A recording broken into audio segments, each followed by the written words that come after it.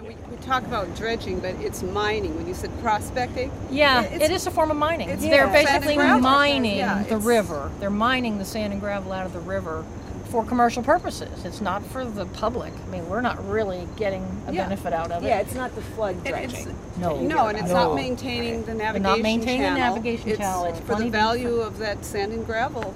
Which they'll say, well, we build roads with it. Well, that's fine, but you're not paying the true cost of the material that comes from the river versus, say, a quarry on the mainland. Which, by the way, the quarries on the mainland in the floodplain have the same quality of sand and gravel.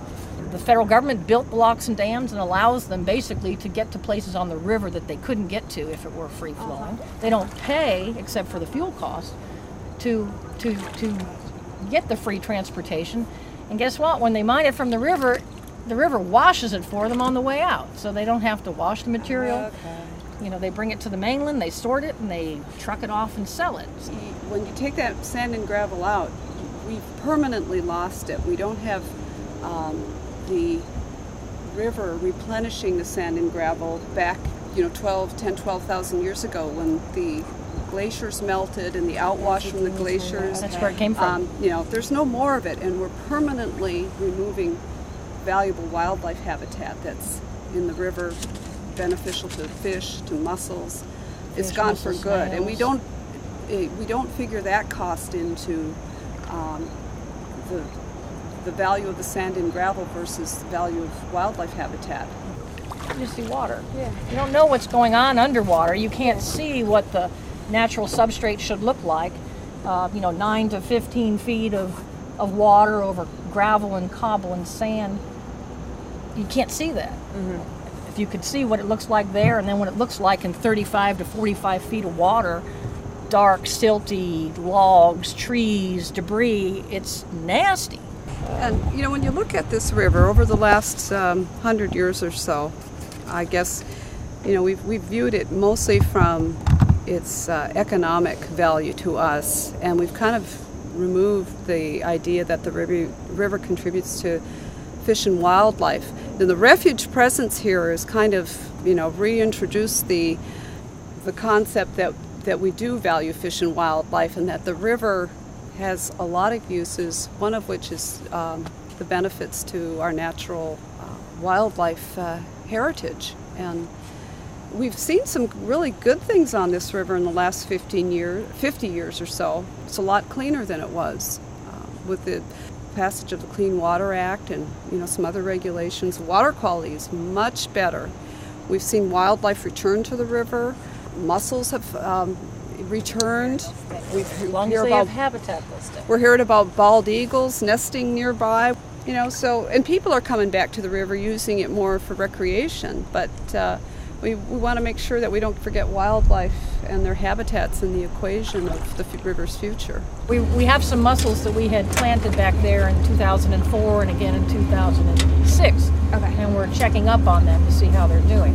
Yeah. That's one of the objectives of our visit here this week. River mussels are a great example of animals that are filter feeders. They sit on the bottom of the river and they're constantly sucking water through their bodies, taking out silts and particles and pollutants, and actually cleaning up the water. If I took 4 or 5 mussels and put them in a tank of dirty water, within an hour to 2 hours, the water would be clear.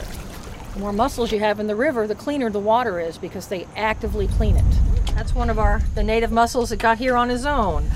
Yeah, that's his. And that's a little one. Little one. So we've got some fairly recent. How old does he look? About one.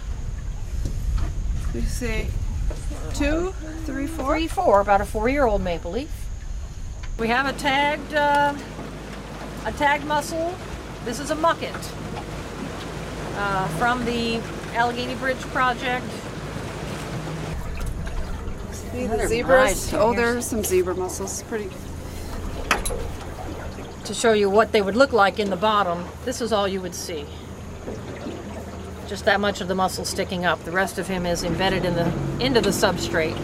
And of course what the zebras can attach to is what sticks out. So you can see there are some zebra mussels encrusting the native, not to the point where it's making it difficult to get food and oxygen yet, but in some situations they can encrust them so much that they cannot get nutrition or oxygen, and they do die. We got an osprey coming right by here. Yeah, an osprey. Which That bird had disappeared from the river for a period of 50 to 80 years, and now they're back because the water quality is better. The fish are back. They have something to feed on, and that's a success story. So when this island erodes, we're losing refuge acreage, and there's a lot of value to the underwater portion of the island. And we were discussing, the fact that the dredging has removed acres of the island that were underwater prior to the construction of the dam. A lot of this area around the islands would have been above water during the low water summer months. So it's permanent removal of an island when the dredging occurs so close to the island.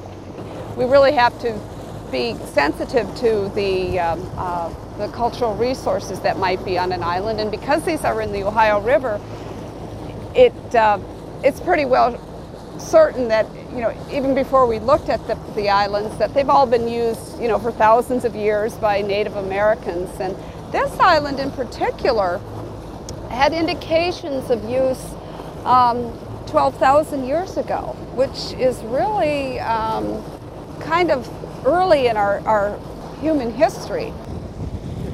It just makes me ill, though, when I see what's happened to the island. And we can see it graphically with our boundary signs. As we've put in boundary signs and then come back a few years later, and then the boundary sign has eroded to where the ground has eroded around it, and we find the sign, laying over on the beach. And it's like, well, there's that part of the island no longer there. See how different it is over here? The banks aren't visible through the vegetation.